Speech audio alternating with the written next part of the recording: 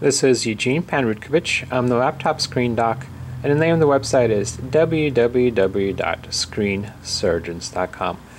Today we have a Lenovo ThinkPad Yoga 260 laptop, and I'm going to show you how to replace a cracked screen assembly on the Lenovo Yoga 260 laptop.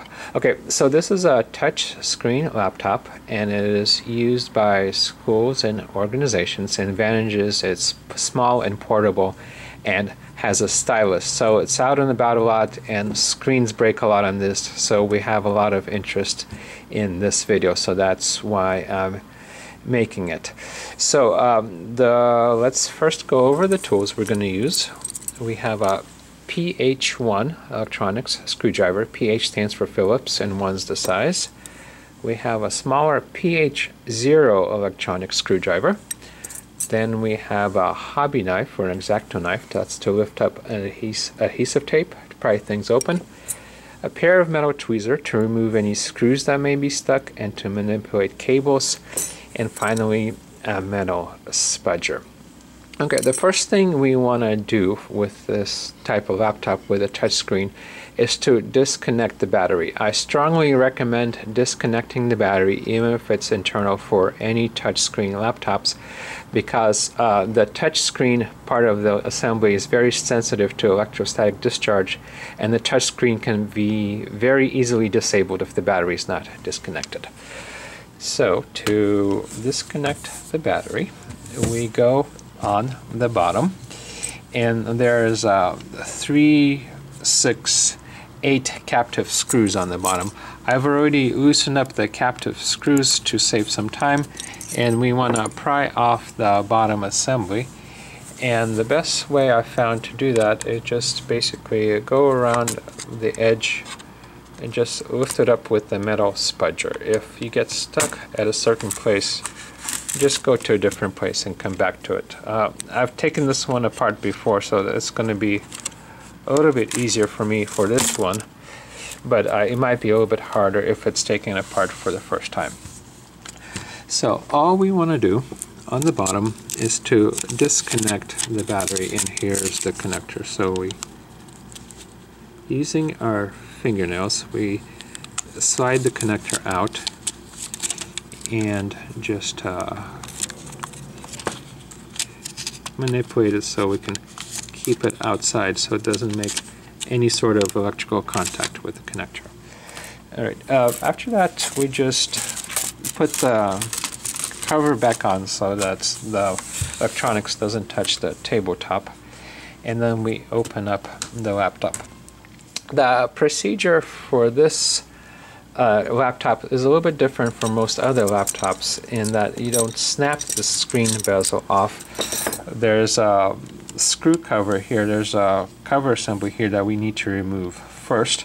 And to do that, what we want to do is to remove the screw covers here and here. And you do that, you use the hobby knife or X-Acto knife to lift those up. And they're probably too big to put it on the side here, so I just put them in a pile over here, so making sure we don't lose them, so keep them together. Then we're exposed with 2 screws. We remove these 2 screws, and for each set of screws, I'll keep them in a separate pile so that I know which screws go where when I put the laptop back together. Next thing, we want to snap this plastic cover off, and so there are several ways to do it. So just kind of lift down and snap it off like that. So we put that to the side.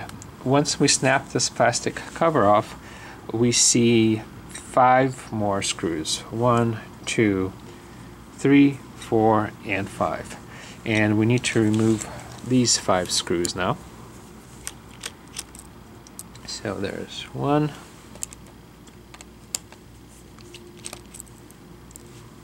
2,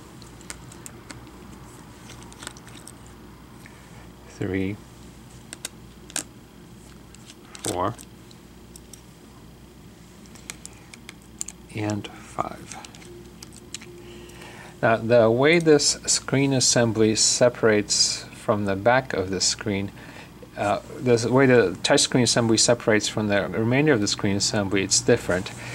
We don't snap it off like we usually do. What we do is you slide it down, so move it down. Let's see, the best way to do that is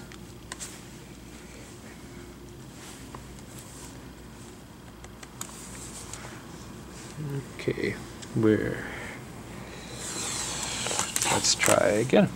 So we want to slide it down there. So we want to slide it down, what you saw right here, and once you slide it down and we disengage it, and I'm going to re-engage it again. There's some clips where you re-engage it, so we want to lay the assembly flat, and when we already put the new assembly, we slide it back up so it's properly engaged. And then we're going to do it again. We're going to slide it down like you saw here, and then once we slide it down, then we can lay the assembly on the keyboard. So once we do that, there's two connectors we have to disconnect, and the first one is the screen connector. There's some adhesive tape here. We lift up the adhesive tape with a hobby knife, and then there's a metal bar. We lift up this metal bar, and then we push the connector back. We disengage the connector. I'm going to show you how to reconnect the connector. When you reconnect the connector, you slide it back in to make sure it's fully engaged. There's no gap in the seam between the two sides of the connection, and put this metal bar down like this. So I'm going to do it again and come back out again right here. Okay, so that's step one. Next step we want to do is there's the touchscreen connector. And what we want to do with the touchscreen connector is there's some adhesive tape here that we loosen up, obviously. So we lift up this adhesive tape, and then what we want to do is pull it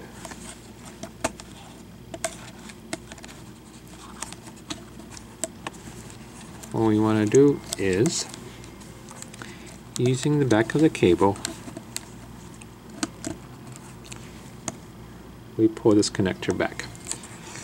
Alright, next we gotta disengage the cable assembly from the screen assembly itself. There's a slot that this connector goes through, so we unthread this connector through the slot, and this screen assembly is disengaged now. Okay, a few words about this screen assembly. The first one is sometimes this screen assembly comes with the connector, and sometimes it doesn't. When with the board, with the electronic board for the touchscreen. When we sell this screen assembly, we usually try to have this electronic board with it. If not, we would tell you. The other thing is there's two versions of this screen. So there's a HD screen, a WXGA screen, 1366 by 768. That's what this particular model is. And then there's the full HD version, that's 1920 by 1080. And we don't have that, but these assemblies are different.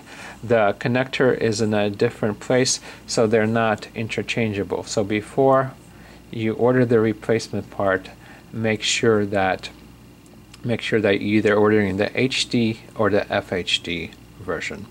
And finally, the third thing I need to tell you is that the factory original version and the versions that we're trying to sell, it comes with a screen protector on top.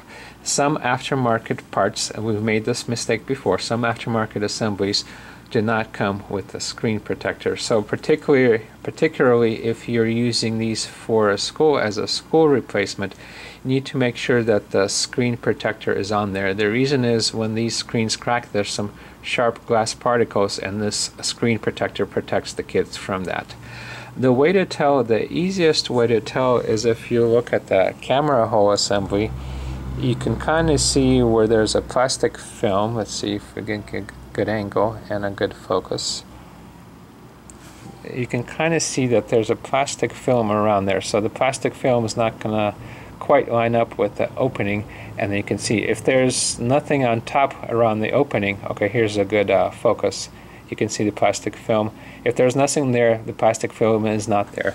There are aftermarket screen protectors that you can buy, and if you do get one without the screen protector, I strongly recommend to put the screen protector on. Okay, we sell both versions. Screen Surgeon sells both versions of these assemblies, the HD and the Full HD.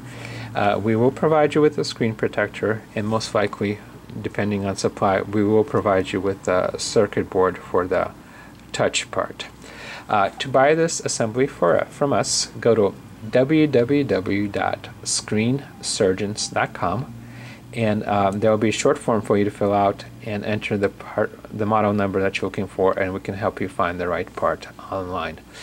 Otherwise, if you're with a school, there's a link at the top of our page that says school, and there's a form fill out, and just let us know on the form which part you're looking for. All right, when you do receive this screen assembly, make sure that the connector lines up in the same place as the original one, or if you didn't mistake it HD for Full HD and vice versa. Double check that the screen protector is on and then reconnect it. So the first step is to thread this connector, the screen connector, through this opening over here and connect it there. Then put its screen assembly back up, reconnect the connector to the circuit board to the touch screen, and then after that, having the screen a little bit lower, slide it upwards so that it's properly engaged in the tabs up on top. Then put the 5 screws in on the bottom, snap this plastic cover back on, put the 2 screws back in on the plastic cover, then put the covers in, and after that go to the bottom and reconnect the battery, and after that it should be working fine. Alright, that's it. Once again, my name is Eugene Panrutkovich. I'm the laptop screen doc, and the name of the website is www.screensurgeons.com. Thank you very much, and good luck.